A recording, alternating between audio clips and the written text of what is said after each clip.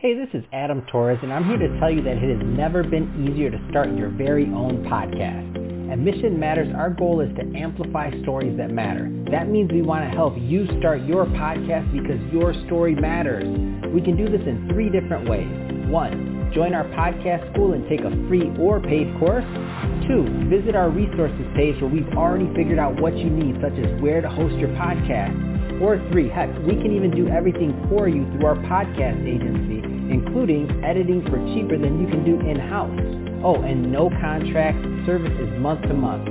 Get started by heading over to missionmatters.com and click on Start a Podcast. All right, now let's get into the show.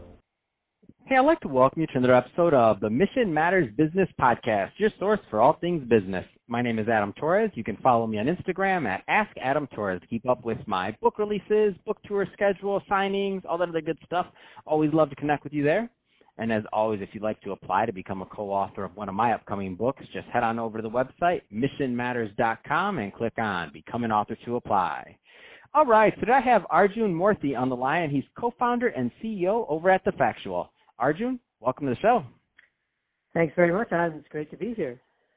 Oh, man, Arjun. So I'm excited to get into today's topic because this is a big one. So finding unbiased news on trending topics, I mean, how hard is that to do nowadays? Let's say, for me, it's even hard, and I'm a member of the media, so just throwing that out there. Sometimes I'm trying to fact-check things, and I don't know if clickbait got me. I don't know who got me, but I'm repeating things not on the mic because I wouldn't do that over the air that I don't know is credible. But I know in my mind, I'm like, oh, is this right? Is this not right? And sometimes we just don't know. So that's what we're going to talk about today, but just to kind of set the context and the tone for the overall conversation, just to kick it off, tell us a little bit more about The Factual, please.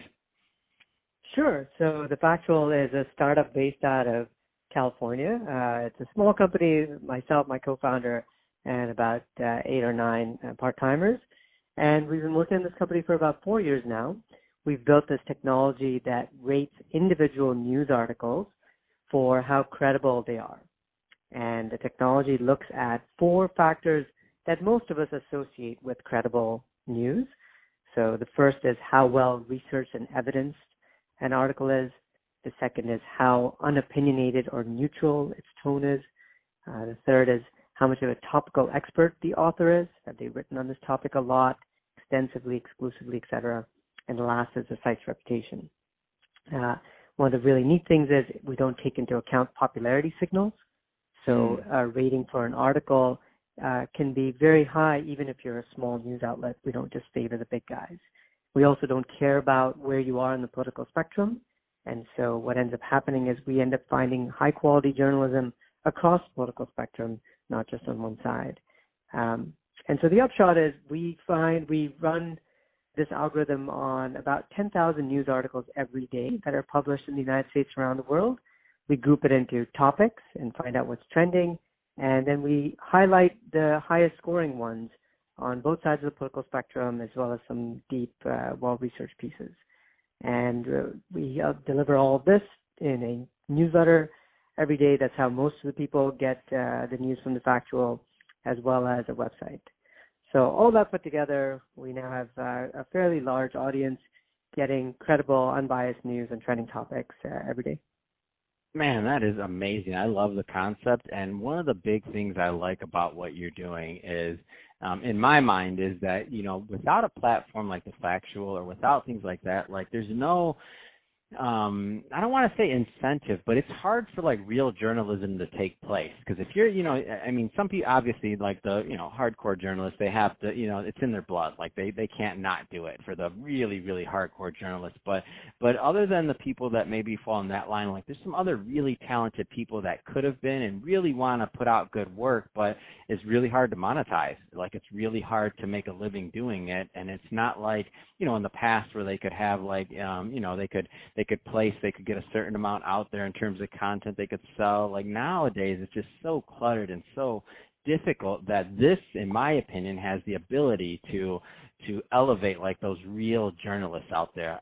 So tell us a little bit more about, how so far you're 4 years in, I believe you said a little over 4 years, and like tell us a little bit more how this has worked in terms of like trending topics and other things and your response that you've gotten from this so far.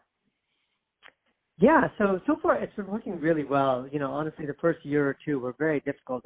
We're just trying to get product market fit, build something that people really wanted. And we failed a bunch of times, to be honest. We tried a few products that didn't go very well. And as we're sort of combing through the wreckage of those failures, we're talking to lots and lots of users and potential customers and figuring out what was really missing for them in the news landscape. And that's when we figured out that, what people are really frustrated by was opinionated news and very slanted news framed a certain way to lead you to a conclusion. That was what was really upsetting people. And so that's how we zeroed in on the positioning and then built really the whole company around that. And it's really hit a nerve. I mean, we have incredible engagement. Our newsletter now, I think, has almost about a 45 to 50% open rate, which is quite high. I think it's higher than, probably industry leaders like Axios or something like that. So we know we have really good engagement. We've got really good growth. And we're just starting to prove the monetization around it as well, which is really a big part out of, you correctly said that it's so hard to make a living doing high quality journalism. And that's largely because we've moved to a model where it's largely advertising based. And any sort of business that's heavily advertising based, it's hard not to, drive towards clickbait and sort of egregious headlines because that's what gets the eyeballs, right? And what we're proving at The Factual is there are no ads on The Factual. It's a subscription and a very affordable one. We charge $3 a month or $12 a year. And it's a price point that we think is very affordable for anyone in the U.S. and around the world to get credible factual news. And so we're just starting to see that, this is indeed true. The hypothesis that people will pay for quality journalism, provided it's affordable, is turning out to be true. So we're not, I think the New York Times and Wall Street Journal, those guys have proven that, of course, people will pay, but it's quite expensive for the average American, I think. And so we're saying that's great. It's great if you've got the money and you really like those outlets, are good outlets. But for the rest of us, we're going to do something that's more affordable and you can still get really high quality. And, the beauty of this is a lot of people ask me, it's like, man, what a time to be in the news business. It's so awful. And my answer is it's actually the golden age of news. And people are like, are you crazy? This is such a terrible time. And I'll say, actually, there's amazing writing out there. Such good journalists across political spectrum, on the left and the right, like really thoughtful journalists who are doing a ton of research, providing so much more context and history beyond just the facts. But that journalism is lost amidst the massive torrent of clickbait, biased junk. And so what the Factual's algorithm and our technology and our curation does is weed out the garbage, find the really good stuff, give you the facts, give you all the context, allow you as a reader to come to the conclusions. We're not going to find the conclusions. You're going to make the conclusions because at the end of the day, reading news is actually, it requires critical judgment. It requires critical thinking. And that's what we want to do. We want to give you all the information so you, the reader, are empowered to make a decision and reach a conclusion. Man, I love that. I'm a big fan, and I'm glad to have met you because a man in the news of my own heart. So I'll give you a little fun fact that you can fact check me on and see if it's factual. Out of all the interviews I've done, in period, I will not allow a single piece of clickbait on our website. And just to give you a very specific example, I would not allow, regardless. And I get pitched by PR people all day long that want their clients on the show. And a PR person is going to do what they're supposed to do. So there's nothing against PR. Their job is to get somebody on an outlet. And outlets have some. What's the keywords of today? Not to date this, but if anybody's listening to this, we're recording this in 2020. So the keywords of today are pandemic, COVID-19, and anything related to a pandemic.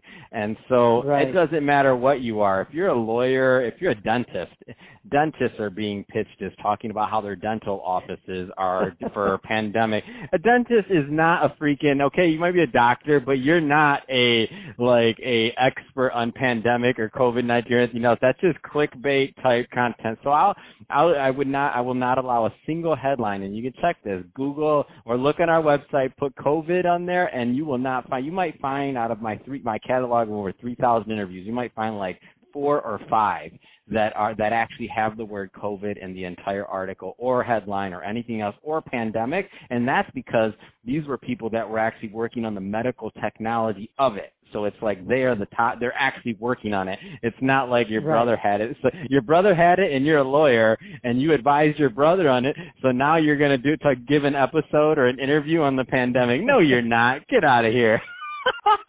but I know that possibly my traffic may suffer because of that, but no, the brand does not, because people know they hold us as a completely different view of your typical media outlet. So that's what, like, the little guys like me, I'm a small little media company compared to like a Forbes or something else, right? But that being said, for me, when I hear The Factual, I'm like, oh, man, thank you. There's somebody out there fighting for us, man. Thank you. Keep on doing the great work. That's what I think of it. I think actually the thing is, Adam, your example is very, very good and appropriate for what we do. Our big finding, like when we built the algorithm, we thought, big deal, it's just going to rate the New York Times and the Journal and the Post and all these guys at the top. And what really surprised us is that actually, no, the smaller outlets were rating really well and competing. And if you peel back what I said about the 4 factors behind the algorithm, all of them are really a proxy for expertise, right? Do you research and cite your work heavily? Do you focus on a topic and write extensively on it? Are you less opinionated? Typically, people that are experts on a topic realize that topics are complicated. And rather than just use really blunt language like, oh, it's obviously this or that, they say, look, you've got to understand it's like this, here's the pros and cons. And so that language is also moderated. All this then feeds into our algorithm and scores highly. And so the aha for us was there is great journalism out there. It's a lot of times on smaller news outlets that you don't know about. And if you read it, you'll find out that, oh my goodness, you really, like, the world is not as crazy as it seems to be. You can actually feel calm reading the news versus feeling agitated or angry. And it's courtesy of the little guys a lot of the time. And you can actually learn something, So, for example, in my role, I learn something every day because I have people talk on what they're experts in and what they're doing. So I guess we're not as fancy as you, Arjun. So the algorithm here is called me, but that being said, it's called me and my BS test and what you want to talk about and whether I'm willing to talk about it. So the algorithm's called Adam Torres, but I love what you're doing because I get it, and that's what we live every single day. So I'm just a big fan of your work. So Arjun, that being said, if somebody is listening to this, so there's a couple of different ways I want to position this for you. Number one, we have people out there that are perfect to be listeners. So that's number one, and they are not listeners, but followers, readers, and they want to connect with the brand. And then on the other side of things, I'm sure there's writers out there, there's journalists, there's different levels of ways that people can work with you or small media outlets. I mean, give us some options and some ways that it makes sense for the people listening to connect overall and work with The Factual. Yeah, absolutely. So, as a reader, the simplest thing you can do is just go to thefactual.com and sign up for the newsletter. It's a world-class product. It's the one we put the most effort into every day, and it's where most of our users are. So sign up for the newsletter at thefactual.com. Best first step you can do. Beyond that, I would say, follow us on social where we share a lot of content, not just content that we rate, but even surveys and research. If you're in the media space and you care about the problems we're solving, then I think following us on social is a really good way to keep in touch. If you want to get really fancy, you can actually install our Chrome browser extension and get our ratings right in your Facebook and Twitter feed. And so if that's where you get your news, you'll start to see The Factual's ratings in there and guide you to the best content. If you're on Reddit, we have a Reddit bot that also gives you our ratings right in Reddit. So there's a lot of different places you can find The Factual. And then if you're a writer, really, you don't have to do a ton. If you're writing for any one of the 1,000 news outlets that we already rate, then we'll automatically pick up your writing in our daily crawl and rating feed. But if you're not seeing it, just install the Chrome extension and then load up the article. That'll automatically suck that into our system. And you can start to see how your writing fares on The Factual. What's really cool is we've actually had a few journalists reach out to us saying, hey, how come I only got a 72%? So our rating is based on percentage. They're like, how come I only got 72? I did this and this. And then we go over it and they're like, oh, yeah, actually, that's a fair point. And we give them an example. Here's someone that scored an 84. And they're like, oh, actually, that is kind of better. And so it's really good. I'm hoping that it gives journalists a neutral assessment. I mean, we're not perfect, and I wouldn't say that, like, if you get a low score with us, it doesn't mean that you've necessarily written a bad job. It just means that we can't validate and verify a lot of things with the computer algorithm. But a lot of journalists, or not, quite a few journalists now have reached out and said, this is a really helpful guide, kind of like Grammarly. You think about Grammarly, helps all of us write better. Well, The Factual helps journalists write better. Fantastic. Well, Arjun, really appreciate you coming on the show today and sharing more about your background, all the great stuff you're doing at The Factual. And to the audience, as always, thank you for tuning in. Hope you got a lot of value out of this. If you did, don't forget to subscribe to the podcast, leave me a review on the Apple iTunes Store. And if you're watching this on our YouTube channel, Mission Matters Business, definitely give us a subscribe there, but also leave us some comments on the video. Love to know what kind of projects and things that you're working on. And Arjun, thanks again for coming on the show. Thank you very much, Adam. It was a pleasure being here. Thank you. Have a great evening.